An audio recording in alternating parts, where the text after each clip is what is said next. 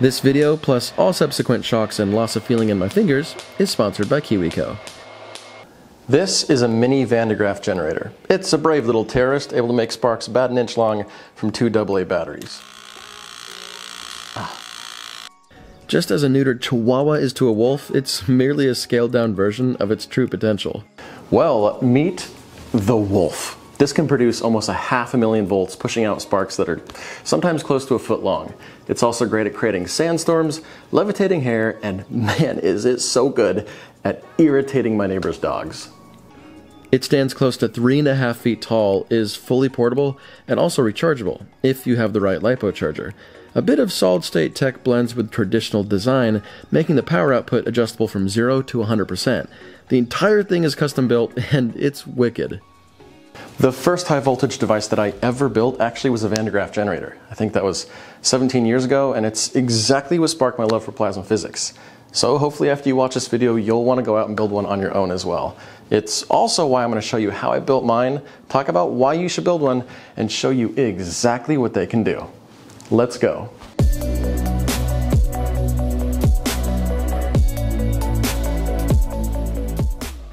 These things are disastrously fun. Van de Graaff generators are known by most as that thing you put your hand on and your hair stands up, which is a bit of a sad thing to be remembered by if you were the original device used to smash the atom, which they did in 1929. But hey, hair standing up's cool too. They're brilliant devices which can produce tens of millions of volts by capitalizing on what's called the triboelectric effect.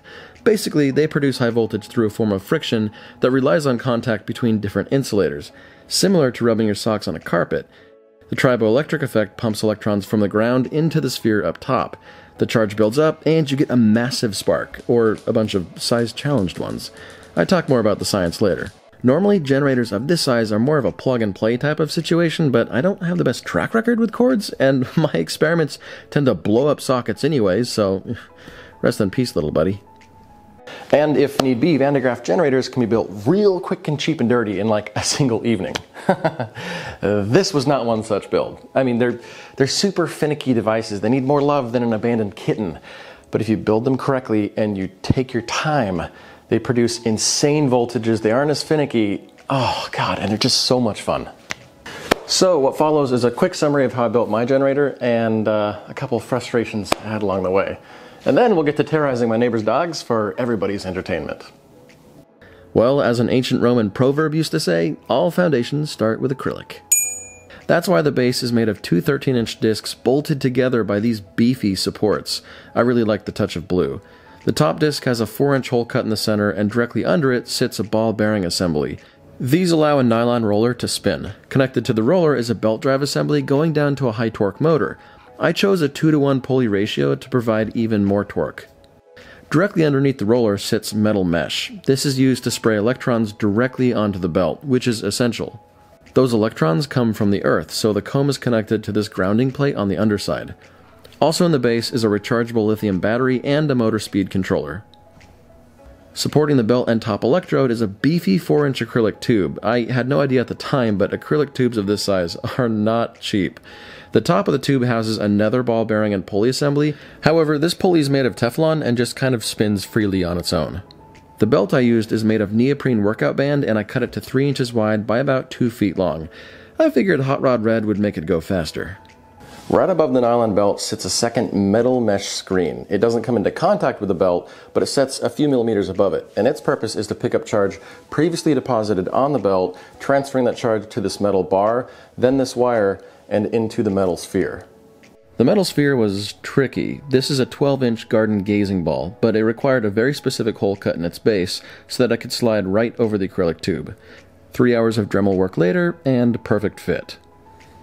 Now this whole upper tube assembly needed a firm connection to the base, and as a point of preference, I like to have all parts removable, so that meant no glue, and also I didn't want to bolt it into place and risk cracking the tube. So my buddy Jasper and I sketched up a mount design in CAD that would provide a firm but removable connection between the tube and the base. We then 3D printed it, and it worked like a charm. It just pops right into place. My Patreons will have access to the 3D files. And with that, that's the finished generator. The design turned out way better than I could have hoped. But to get it working, it was a bit more of a complex process. You see, it didn't really work right away. I had to do some adjustments, and I had to do some tweaking. For example, I originally tried a blue latex belt, which the generator really hated. In fact, it hardly produced sparks an inch long. Not exactly spectacular. I mean, the Adorbs little mini version I built makes sparks an inch long, and this beast is 6 times as large. Lovely. After a bit of inspection, I realized the latex belt was just too thin, and it came covered with chalk powder, so I switched over to the current neoprene belt, which was much thicker. That helped a lot, and I was getting sparks upwards of 2 to 3 inches, which really got me excited. Yeah! But a 12-inch sphere is supposed to develop 450,000 volts, so it needed more work. Next, I tweaked the upper comb a bit, adjusting it closer to the belt, which encourages easier charge transfer. The same thing was done for the lower comb. As I would have hoped, adjusting the combs made the biggest difference by far. After cranking up the power to 40–50%, this beast was pumping out 10, 11, 12-inch sparks, which is exactly what I'm going for. What I wasn't going for was the first spark literally reaching out and hitting me in the face. I think it likes me.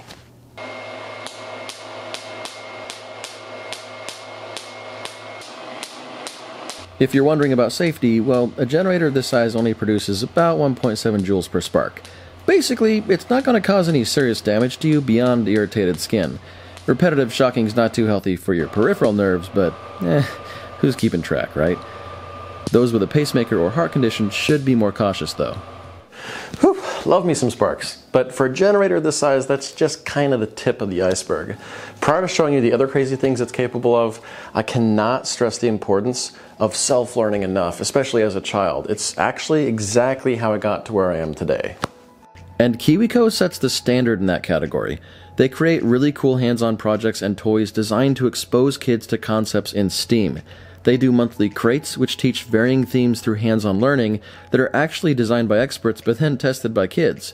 KiwiCo offers 8 subscription lines, each catering to different age groups and topics. Each box comes with all the supplies needed for that month's project, detailed instructions, plus additional educational material on the crate's theme.